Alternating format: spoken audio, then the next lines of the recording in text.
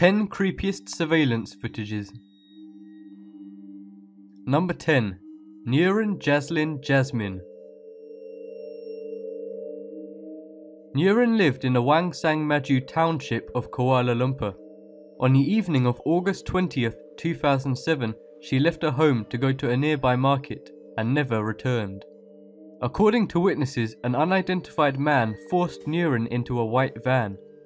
On the morning of September 17th, a sports bag was found in front of a shop. In it was the body of Nurin. When investigators checked CCTV footage in the area, they saw a motorcyclist dropping off the bag containing Nurin's body. The footage also showed another woman entering the van. The quality of the footage was too low to be helpful, and the crime remains unsolved. Number 9. Jacksonville Clowns.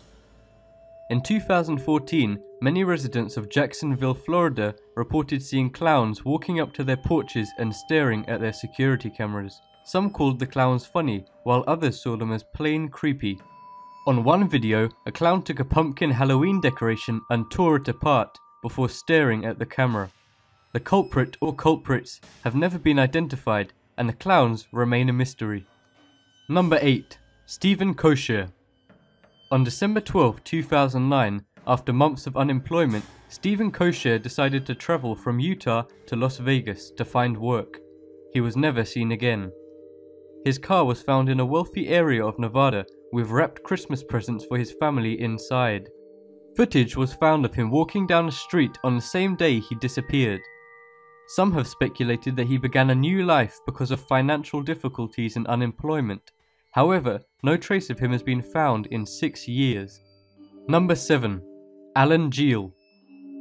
On February 15, 2014, Alan Geel's body was found washed up on a beach in England. He was wearing only socks and one shoe and had headphones and a sock in his mouth. Nearby, a jacket, wallet and photograph of Alan as a toddler was found.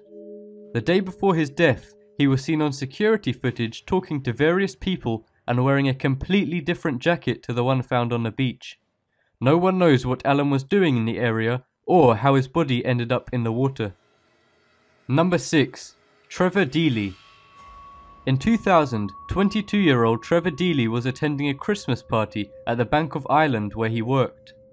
At 3 AM he left the club and walked to the bank's headquarters where he had coffee with a co-worker. The last footage of Trevor shows him exiting the bank's headquarters at 4 AM before he vanished.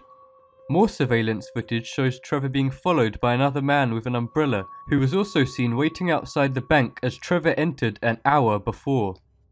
The man has never been identified and Trevor's body was never found. Number 5. Jane Rimmer. On June 8, 1996, Jane Rimmer and her friends had finished partying at the Continental Hotel in Perth, Australia. Jane's friends went home in a taxi, leaving Jane outside the hotel. This was the last time Jane's friends saw her alive. Her body was found a month later in a remote area. Bizarre surveillance footage shows a man approaching Jane and begins speaking to her. The camera then switches to another view, and when turned back, the pair were gone. Number 4. Pamela Butler. In 2009, 47-year-old Pamela Butler was found missing after family searched her house looking for her. Surveillance footage of the house shows her checking her mail days before, but never shows her leaving again.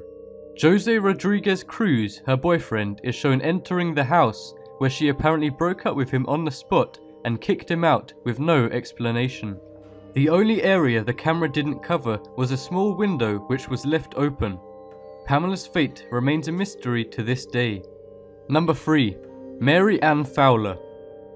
On Christmas Eve 2002, Mary Ann Fowler was visiting her incarcerated husband when she stopped at a mall in Texas to buy a Subway sandwich. Moments after she disappeared, her purse, keys and broken fake nails were found scattered around the parking lot, probably when she was struggling from an attacker. Nearby surveillance shows a man forcing her into a Chevy pickup truck before it sped away. The suspect was thought to be Derek Todd Lee, a serial killer who is currently on death row for 7 murders, but the footage wasn't clear enough to know exactly who the man was. Number 2. Jesse Ross.